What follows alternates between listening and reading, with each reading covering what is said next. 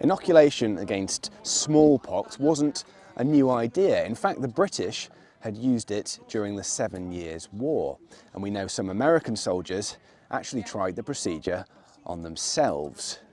Taking something like a pine needle or other sharp implement, they'd pierce one of the pus-filled blisters on the infected person's skin.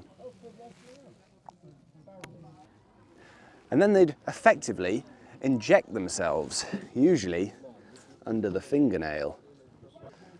It certainly wasn't without risks, and you were sure to get at least a mild form of the illness, but it's reckoned the mortality rate after inoculation was around 2%, compared to 20 to 60% without protection.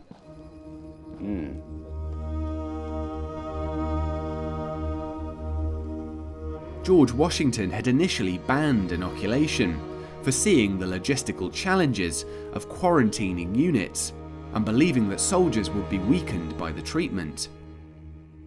But he soon realised that smallpox posed a greater threat than British bullets,